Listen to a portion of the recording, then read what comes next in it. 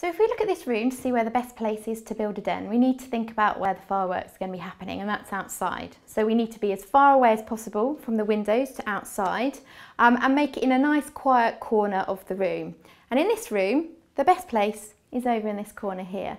Now you'll notice there's a door next door with the glass panes in, so it's not ideal, but we could that evening cover it over with a blanket to try and mask some of the firework lights and sounds. And also it's the room where the family's going to be during the night, and they're probably hopefully going to be listening to the television as well to keep down the noise of the fireworks outside. Dogs, when they're frightened about something, will seek somewhere to go that they feel safe and secure. So we want to make sure the den is provided for them, which they know is the place that they're going to be safe and secure in. So we need to get them used to it earlier on before fireworks start.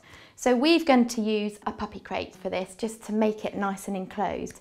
It doesn't have to be a puppy crate, it can be whatever is appropriate for what you have and where the space is. It can just be, if it's behind a sofa, just draping over lots of blankets over there to make it more enclosed and dark and quiet and comfortable for them.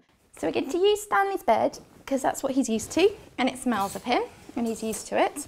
But also we're going to then add some blankets over the top to make it nice and dark and secure, but also to help muffle out some of the sounds of the fireworks. So then we want to leave the door open so that he knows that he can get in and out whenever is necessary, and just feel safe and secure that that's their spot and they're okay in there. And to help your dog get used to using the den, you can always use the Adaptil Spray also. So all you need to do is just add some sprays to the bedding and then leave 15 minutes before you introduce your dog to the den, just to let any smells from the alcohol evaporate away. So we've built the den and we've made that nice and comfortable for your dog, but what else do we need to think about on the night? The first important thing to do is make sure we've taken our dog for a walk earlier on in the evening before it gets dark and there's any chance of any fireworks going off. So we need to make sure all the doors are shut and the windows and any cat flaps that you have to make sure your cats stay inside with you, and then we need to shut the curtains. So we shut the curtains in this room, but we've also got a glass door. So what we're going to do is cover it over with a sheet to muffle any of the sights and sounds of the fireworks.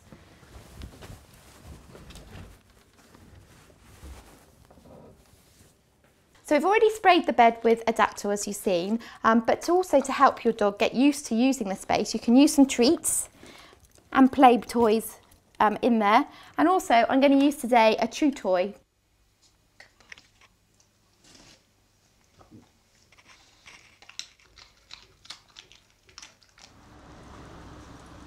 So we've been out for a walk, we shut the doors and curtains, and we've got Stanley quite happy in his den. So all that we need to do now is spend some time with Stanley during the fireworks and sit and listen to some nice music. We know that using Adaptil helps dogs cope with worrying or challenging situations, which fireworks nights can be. So plugging in an Adaptil diffuser a couple of weeks beforehand, very close to the den, helps them have that pheromone support. And Adaptil is just a synthetic copy of the natural pheromone a mother will release 2 to 3 days after giving birth to her puppies. And the idea is that these puppies then are comforted and supported by her presence. And Adaptil has exactly the same effect on our adult dogs as well as puppies that you may have in your home. Stanley's got on an Adaptil collar, which you can see here. So it's just another way of supplying the Adaptil pheromone, and all you need to do is fit it around his neck so it's nice and snug, so it's close to the skin, so that it warms up and releases the pheromone around him. And it works just the same way as the Adaptil diffuser was, but it just is providing Adaptil support on your dog all the time that he's wearing it. So ideally, before fireworks comes, a couple of weeks beforehand, pop an Adaptil collar on, and it's doing the job for you as well as an Adaptil diffuser would.